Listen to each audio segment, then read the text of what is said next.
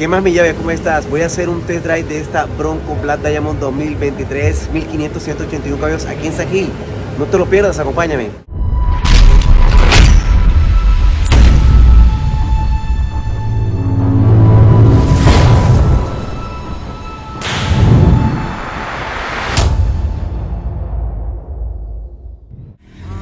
Bueno, estamos aquí en un nuevo test drive de esta Ford Bronco Black Diamond 1500 con 181 caballos.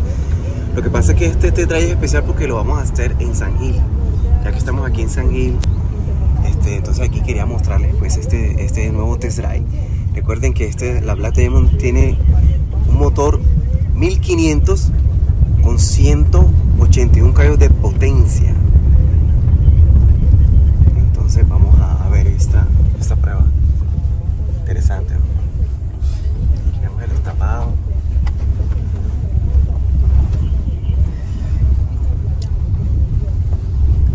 Es lo que está haciendo es que tenemos unas cosas allá atrás en el baúl, ¿no? Sí.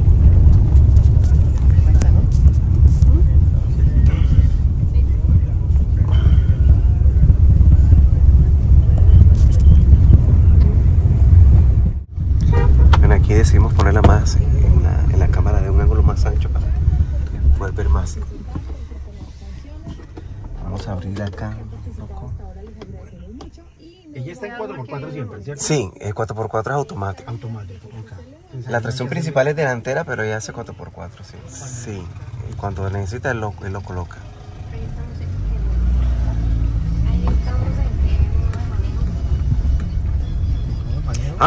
Bueno, esa es buena pregunta porque esta camioneta tiene 5 modos de conducción. Ya, entonces tú puedes variar el modo de conducción acá. Modos Goat, ya, modos carnero. Normal.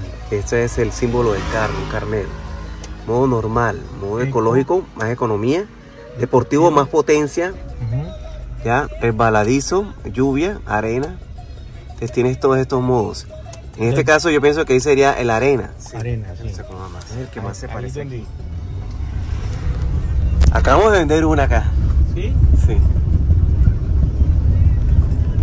Bonita, chévere. A mí me gusta porque es cuadrada. Sí, el modelo es un modelo tipo Safari. Se usa mucho para carros todoterreno. No solamente lo tiene Ford, sino que también lo tiene Jeep. Sí. Lo tiene, si mal no estoy, también lo tiene Dodge, me parece que tiene también. Entonces así se llama, tipo Safari, carrocería tipo Safari. Este diseño para mí es el diseño es el más moderno de todos los diseños tipo Safari. Pero se mantiene la idea, ¿no? Ese es como el diseño es como la insignia del carro, el pedigrí del carro, del legendario y típico Bronco. Oye, eso para hacer 1500 a la bueno. Claro, es que son 181 caballos. Es que a veces la gente, lo que pasa es que antes los motores 1500 no tenían sino por ahí 120 caballos. Lo que pasa es que este motor 1500 es turbo cargado. EcoBoost.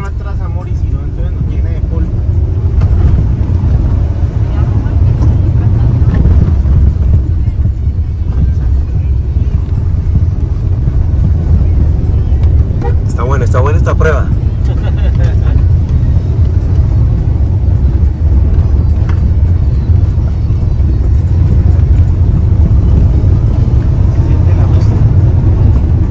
La fuerza, ¿no? Bien. Sí, la verdad, sí. La verdad pensé que iba a ser menos este motor. No sabía que aquí había un patinódromo. Allá arriba. Aquí hicieron unas competencias una vez, ¿verdad? A nivel nacional. Creo que no me parece haber visto unas competencias aquí. Lo malo es la subida. Allá va una muchacha a competir. Sí. Me imagino que todas lo hacen es... De noche debe ser complejo un poquito, ¿no? Subir con los niños acá. Van a arreglar bastante. Claro, porque esto puede ser... Bueno, no sé, de noche debe ser... ¿Será peligroso de la noche? Sí. Claro, entonces ya un niño no puede. Y los patinones no son para los niños prácticamente. Sí, aunque aquí los que cuando entrenan en el patinódromo entrenan en los sábados. Y los que vienen todos los días al patinódromo son los que son ya profesionales. Los profesionales tienen que venir en la mañana o en la tarde. En la tarde todos los días. ¿Tú patinas también? No, una amiga mía, pues ella es patinadora, ¿no? Y ella es profesional y ella hace todos los días Ah, o sea, trabaja el triatlón de pronto. También nada, seguramente. No. ¿No nada? Patinaje y ciclismo. Y atletismo. Sí, el triatlón, sí. Yo tengo un amigo que también hace eso. Pero ya un señor. Que no nada porque se le relaja. Se le Porque se cansa, algo le pasa a los de pronto calambre. Sí, no, pero creo que he escuchado eso. Es que hay competencia para todo eso. Yo tengo un cliente que él sí lo hace con nado. Creo que hace nado, ciclismo y atletismo. Creo que hace los tres. Pero patinaje, ciclismo y atletismo no lo había escuchado primera vez.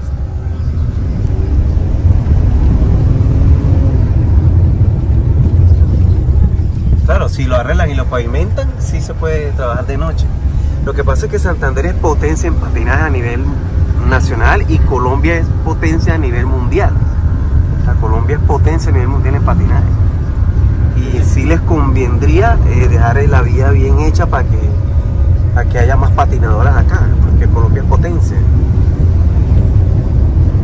Oye, hermano, me gustó esta camioneta.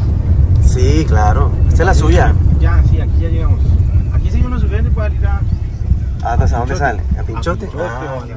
Uy, aquí se puede hacer un derrape bacano en el carro. No, pero conmigo no. Eso veo que se viene un poquito nerviosa. Estoy apretando nalga yo. Sí, yo decía, está como nerviosa. ¿Estás asustada? Ahorita lo regañan, ahorita que se acabe el TD lo regañan. Pues para eso son los test, para probar. Para ver cómo sube, para ver si ya gusta, para ver la suspensión. Para ver cómo arranca. Era que iban a hacer, era otra cosa. Van a hacer otra pista y van a arreglar la que está ahí. Mire, ese es el patinador. ¿Dónde está? Para allá. ¿Quiere llevarlo bajando, mi amor, para que la bajes suave? Bájala tú.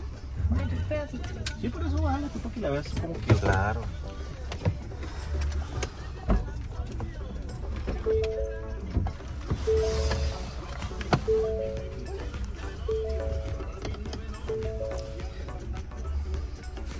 Si quiere desbloquearle ese botoncito de la vidrio, aquí no, es ese, ya. Que quiero grabar un poco el terreno para que la gente vea el terreno. Mi amor, está súper chévere. Esos botoncitos que trae acá, ¿para qué son? Bueno, es que eso funciona solo en Estados Unidos para abrir los parqueaderos. Es que en Estados Unidos esos botones sí aplican, pero acá en Colombia no hay ese sistema. Entonces no sirve. Me imagino que a futuro lo pondrán, pero es que en Estados Unidos tú llegas y presionas y abre el garaje en las casas. Chévere. Ya, acá no tienen ese sistema. ¿No sube más la suya? ¿Segura? Como en la de nosotros. La puedes después rodar para atrás si te sientes muy cerca. Ese es el espaldar.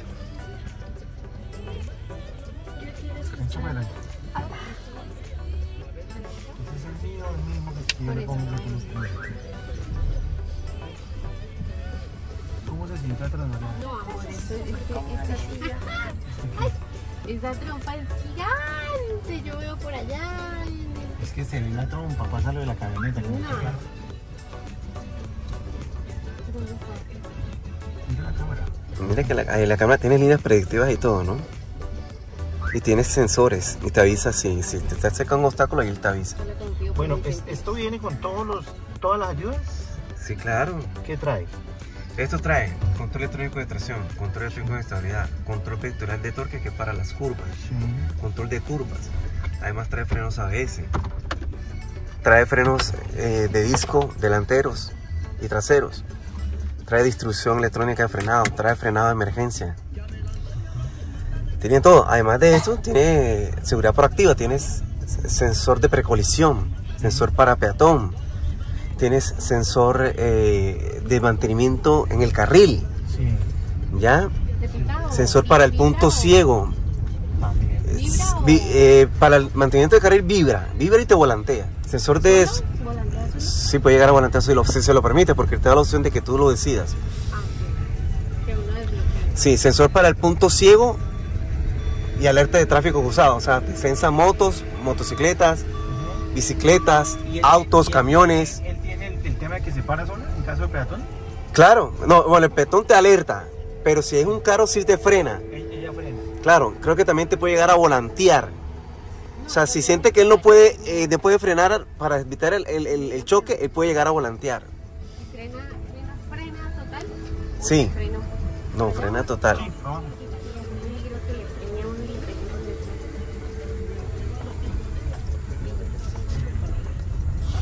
Oríllate porque él sube, oríllate porque él sube. Que si me puede, Sí, sí, sí. No. Si quieres manejar un poco más controlado el descenso, podemos colocarla aquí. A ver, creo que es aquí. Aquí. Aquí controla mejor el descenso. ¿En qué no? En modo resbaladizo. Es que el freno es raro. Amor, vente. Bueno, es que los frenos tú los puedes, el pedal, si tú lo quieres más corto, se puede mandar a poner más corto, ¿no? Larguísimo el freno. Sí, pero si lo quieres más corto. Ella tocaba o frena, para. Ah, ya. Y la camioneta también tocaba. Está acostumbrada a eso. Sí, exacto. Pero tú lo puedes poner corto. O sea, si tú compras esta, tú me dices que quieres freno corto, yo te pongo el freno corto. Igual de eso es mientras, ¿no? ¿Qué camioneta tiene la señora? No, yo tengo. Ella tiene un carro, un automóvil. ¿Qué automóvil tiene? Un Seat Ibiza. Ah, Seat, un Seat. Vamos a hablar un poco acá el terreno para que ustedes vean el tipo de terreno que estamos sorteando.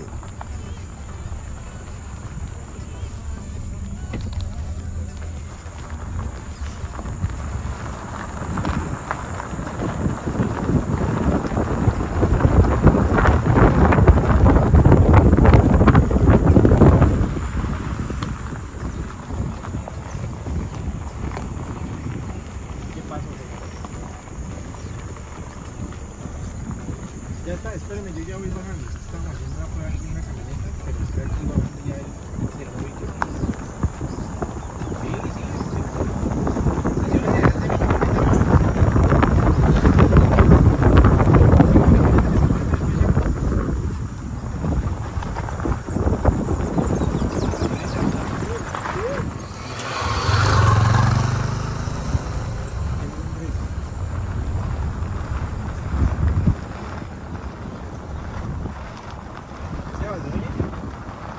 ya veo la camioneta, métala ahí o al frente en la Farma Norte, ahí también hay parqueados. Y ya abajo. Miren los paisajes. San Gil.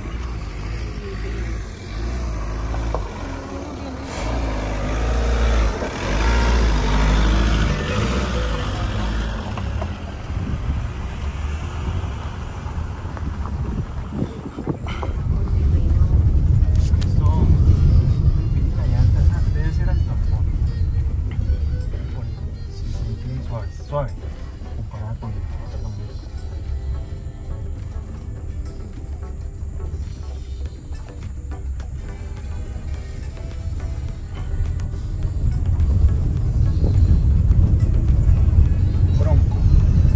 Bronco Sport Black Diamond 4x4 1.5 181 caballos de potencia. Bueno, ¿cuánto cuesta esta camioneta? Bueno, mire, esta camioneta estaba el mes pasado en 161 mil pesos. Ese es el precio, 161 de hecho. Sí. En 161 millones yo te incluyo película ultracarbono. Te incluyo seguro de las lunas para que no entren los retrovisores. Te incluyo películas de seguridad combo polarizados y películas de seguridad ultracarbono en todos los vídeos. Te incluyo tapetes de caucho para la primera, para la segunda fila y tapete de caucho para el baúl. O sea, todo, mejor dicho, todo 161 millones de pesos. Ahora bien, este mes, que como estamos en feria en Salón del Automóvil a nivel nacional, ya hasta el día 13 de noviembre, solo hasta el día 13 de noviembre, porque el precio es el que te estoy diciendo. Pero si tú te animas a hacer el negocio antes del 13 de noviembre, yo te la puedo dejar en 100, si mal esto creo que te puede quedar en 169, 168, que no recuerdo, 159 o 158, no recuerdo exactamente el precio. Pero es uno de los 258, 159. Y en ese precio te doy todo lo que te dije, pero extra te incluyo matrícula, impuestos, SOAT, y gastos de gestoría, todo en el mismo precio. Si te animas a pedirla, que quede facturado antes del 13 de noviembre, porque el Salón del Automóvil va entre el día 3 de noviembre y el 13. O sea, tendría que quedar facturada el día 13. ¿Ya? Entonces, si es un color, por ejemplo, que yo no tengo, si tú me dices, no, Carlos, que yo quiero un color que tú no tienes, o sea, va sujeto a que te lo consiga y pueda quedar facturado en esa fecha. Porque después de esa fecha ya Ford no me da eso. ¿Qué color me parece chévere? Viene negro, viene blanco, viene plata, viene gris oscuro, viene rojo, viene un azul oscuro y viene amarillo. Lo que pasa es que ese color rojo, amarillo y azul son más difíciles que encontrar un blanco, que encontrar una plata, que encontrar una gris. No nos empezó a llover. Ah, el sonido Van Olufsen, no es un tremendo sonido. ¿Y qué tal, mi llave? ¿Qué te pareció? Déjamelo en los comentarios. Considera suscribirte, ya que nos encontraste, no nos pierdas. Síguenos para que sepas todo de la marca del óvalo azul y otras marcas también.